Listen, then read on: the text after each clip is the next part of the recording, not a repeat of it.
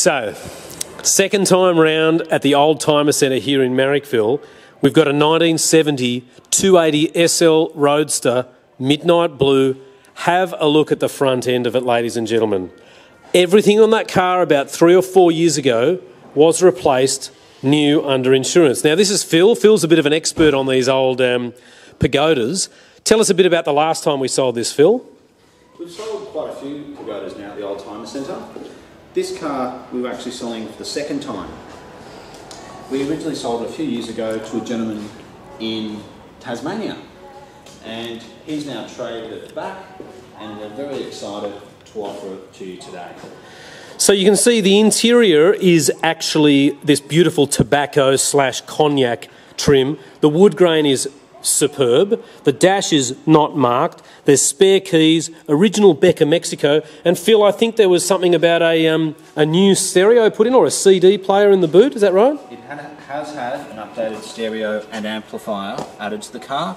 You'll notice here that this is actually in kilometres. That's a huge benefit for an old car like this. The original tachometer is actually in the back of the car if you did want to replace it. The speedo, yeah. And so basically this car's got a history with it as well. It did have this major restoration around about 3 or 4 years ago. The soft top's new. It was mainly sort of painted, I would say, probably about 4 or 5 years ago. It was mainly in the front end where it had the new bumper, the new grille, the new lights and everything, and I believe there was about 40 grand spent on it. You can see there's some parts. What are all those, Phil? So what you've got here, you've actually got some fan belts. You've got the original speedometer in miles per hour. It's also got a spare switch, indicator switch actually. And I think this is a car cover by the looks of it. Yes, you do have a car cover here, Richard, which is great. And that's your upgraded stereo there, and you can see the amplifier just tucked away behind the stacker.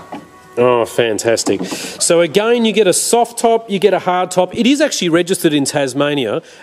We generally like to either leave them unregistered or, you know, because we sell a lot of cars to people in different states. So if someone in New South Wales wants us to register the car, it's absolutely fine. The ivory steering wheel is beautiful. It's only just come off a truck. You'll see a few driblets of water, and what we've actually done is just given it a very, very nice soapy wash and a chamois off. Now, just having a look through here at some of our other cars, you'll see in the back there, that there, ladies and gentlemen, is the hard top for this car.